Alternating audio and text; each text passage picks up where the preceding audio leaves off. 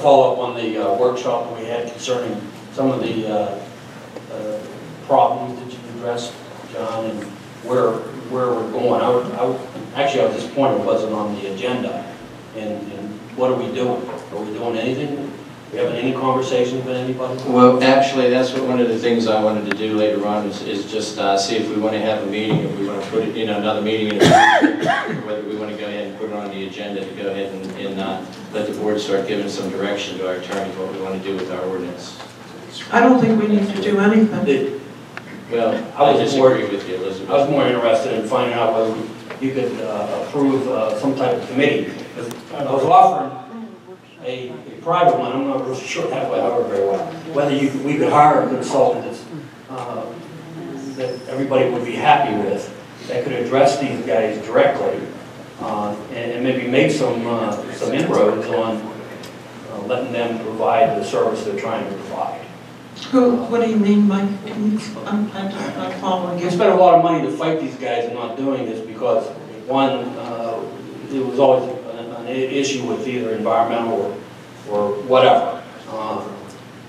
Maybe we need somebody that's professional to go in and address this because some people on the board wasn't interested in meeting them privately. Something that a professional we could pay and get them to recommend some things to allow them to drill and meet the requirements that we're looking for. Because quite honestly, you say, well, we've been doing this for 5 years. No one seems to be, every time there's an issue, even at the workshop, it was an issue because you were questioning why they weren't here. And no offense, I have respect for John, but you guys bring an attorney, what are they supposed to do? Okay, I was surprised that you were there. Well, I asked John to be there. One of the reasons for it is because of the Act 13 case. We needed legal advice as to what you can do and what you can't do now. The Supreme Court has ruled, Mike, and that's what you have to ask questions about. And I mean, I am one of the people that said, Mike, I am one of the people that said I don't want to meet privately with them. And one of the reasons why... Let me address that. But let me finish saying, then you can go ahead and say, one of the reasons why I will not meet privately with them is because they have lawsuits against us right now. And as the solicitors advised us, it's not a good idea to meet privately with a company when they're suing you. Now, whether it's Range or anybody else, it's something you shouldn't do. Mike, I disagree with that. Let me address that, please. Okay. You have private meetings with people all the time. No, we don't do this, Mike. That's really irrelevant. I think the Pennsylvania Supreme Court has already ruled on that in the case that I brought before the board a year ago. I'm sorry. The Richmond case, or it's from Richmond Township. Would you please? I misunderstand. John, you know about it. The Pennsylvania Supreme Court held that supervisors not only have the right to meet regarding litigation, but they have an obligation. At the time, it was under appeal to the Pennsylvania Supreme Court. Since that time, the Pennsylvania Supreme Court has affirmed the lower court that the supervisors not only have a right, but have an obligation to meet, whether or not there's litigation, for fact-finding purposes. Not make decisions, but simply for fact-finding purposes, and to see if the settlement is possible without making any decisions. It's very clear. So, I guess I need to ask you, Andy, who advised you that wasn't possible? Well, I took it on the advice of... Look, I can speak to two different things, Andy. One, Elizabeth's talking about meeting for purposes of the litigation and settlement. And that's always possible to the extent we talked about in the past getting a non-disclosure agreement. Because anything you say to the other side or vice versa is an admission can be used against you in court. So you don't want to speak out of turn, say something that will cause a problem. And our insurance carrier back in the day got involved and said, you know, without any parameters, they didn't want us to meet. You're talking about a different meeting, Mike. You're talking about putting litigation aside, meeting with them about arrangements with the township and going forward. Which could address some of the litigation. Yeah. Well, which also I have a question on why, if the insurance company is making recommendations, are they paying for the litigation? Yes. Yeah, they do. So they're taking those cases over? Yes. Mike, I'd like to say something, if I recall, at the... I need to finish this thought, though, because I got short-term memory loss. Okay, me too. At this point, if what you're saying is, now we're in litigation, because I've owned companies, I've been in litigation, I mean, part of the responsibility of managing an entity is to see if you can rectify that without going to trial or to negotiate it away. So right now, you're telling me that you're handcuffed by the attorneys and the insurance company. I've never really heard of that, John, in real life. Mike, I sent you the Pennsylvania Supreme Court case. You can read the English language, you'll understand. I understand, but I'm really surprised that this board wouldn't want to address that and keep us. I mean, how much money have we spent on this, on fighting these people, when we should be working out something that works? Well, remember, we were sued. We didn't sue them, so they control. But maybe they'd be willing to take the suit John, off. excuse me, John, in all fairness though, that attorney for the insurance company who's representing us said specifically he didn't want us to go on meeting with him privately either to discuss the case without him, or he didn't want us to go on or he didn't have any problem with us going if we went and discussed any other business the township had with that company. So why would they be here, Tom, to discuss anything in front of anybody? And especially with your attorney, when you're asking them to come over, and you can, everybody, they challenge the fact that they weren't here, when you got an attorney and they don't. Right, Mike, I understand that. I know we have to do things like that, but the attorney did say that without him being there. So we could meet with him, and we would sure invite the attorney back over to their office. Have we done that? Have we ever tried that? That's what I'm not challenging you. All I'm trying to say, can we get past, you know, we're in endless lawsuits. No offense. One of the Now we're going to lawsuits. be in endless rezoning because of some decisions that you said were made. This is like a never-ending battle. One of the lawsuits was resolved. I think Rangers in know it or not, but Mark West dropped one of their lawsuits this past month. So How many do we have?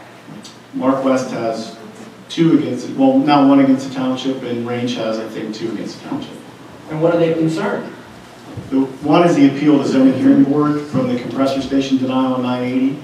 That's Mark West. Which is something that could be addressed. It could be. That was argued before the Commonwealth Court in December. Well, I understand. Well, what's the next one, John? The next one is Range filed a right to know request, and the Office of Open Records found in favor of the township, and Range appealed that to Court of Common Pleas. That is before the judge and the insurance council has that case. Again, something that could be addressed. It could be. Quite obviously, they're thinking they're not being treated adequately. Well, that's why one court's already ruled that they were. But the other one is a lawsuit that they filed, which is called a writ. They just. Well, wait a minute. It's not really Your a loss. interpretation was that the court found them not being treated properly. In their mind, they're not, whether they won or lost. And my question is, how did they get to that point? Why are they at that point? The point is that, let me go back. I'm not going to argue about it. How do we address this? Can we get our engineers to deal with this? Because we seem to be at an impasse. Well, Mike, that's why before this last meeting that we had, okay, it was an open public meeting, all right? And all it was not to make any decisions, but to throw ideas out there from everybody. Is what we felt needed to be done. Because that's expected on this. But that's what I said. That's what I wanted to do tonight, is to schedule another one, or whether we start moving forward on it. But the whole purpose was, Mike, you're trying to make it, because I did talk to Dawn about this, and Dawn can verify it. I did ask you to send an email to Range to Jim Cannon and invite him, and tell him basically it wasn't to make any decisions. It was to just throw ideas out there, because this is what needed to be looked at with the Act 13 finally being decided, Mike, and that's what it was all about. Mike, I'd like to say something now. I've been waiting quietly, and I'm going to forget. Please. I'm going to lose my train of thought. What did you say? I remember when you spoke at the last meeting, it was the oil and gas meeting that we had, and you proposed something that I thought was a good idea, and that's that we get a committee of our own, you. And I'd be willing to do that, but I got gigantic reservations that it's not going to lead to anything. Why don't we try? Because nothing else seems to work. Our board doesn't want to do anything. Well, I want to take I disagree with that. Why can't we? If that take offense to you telling us that we don't want to do anything. I just had a public meeting, and I invited Range, and the whole purpose of it was to get ideas out there so we can move forward. And I want to move forward with the So what did we accomplish? We accomplished nothing. Nobody from the audience spoke except Mike Anyway, that's The what I would the last thing I'm requesting is whether we can have an engineer or somebody that's responsible that knows how to deal with the interactions between the board and the drilling company, whoever they are. Because, no offense, I look at Chartiers, I look at other townships and they're not having any issues. They may have issues with construction and performance, but they're allowing it to happen. What makes them so much different than us? They're getting $1 million a year and we're not. Thank you. Impact fee. Okay, thank you, Mitch. Can we have a new address when we talk about it? Can we deal with something of that nature? Because I don't see what's going on. I mean, I went to the workshop. I don't understand where we're going. I think Andy said he's going to bring something up later. And we have to discuss whether we want to go ahead and have another one or not exactly, Mike. These ideas, everybody has, you have one opinion, I know there's other opinions out there, and that's why we try to get everybody to come up and at these But their meetings opinion and say isn't something. counting, that's my point. But yes, it does. The board hasn't It done does anything in because- 5 years. There's people with 5-year leases that are running out. So my point is, nothing has been done for 5 years. And Jim Cannon was the one that said. I ain't that- talking about Jim Cannon. Well, he was. Why don't we talk to the executive? He was asked. He is that not an question. executive. He He's a asked- he PR was guy. asked the question whether there'd be any drilling, and he said no, not Andy. 13. That's what I'm trying to tell you. He's not an executive. He doesn't, even if he wanted to, he wouldn't make the decision. Why can't we get people who are gonna make the decision? You guys make the decision here. Why are we talking with somebody who can't make the decision? In my That's my view, problem. you were saying it wasn't an opinion, you made a suggestion that we have a committee. Some of us said if you can form a committee, we'll go together and meet with them and see if we can bring something more productive back to the board. It's not that the board will do anything, it's just your committee, you're going to have to depend on it to actually take that step. And some of us will go, we told you that. All right. I mean, that's all I'm trying to do is get move forward. It seems like it's getting more convoluted. I can't be afraid to go and meet with them. What? I can't be afraid to go and meet with them. Well, that's your opinion, Tom. I don't agree with it.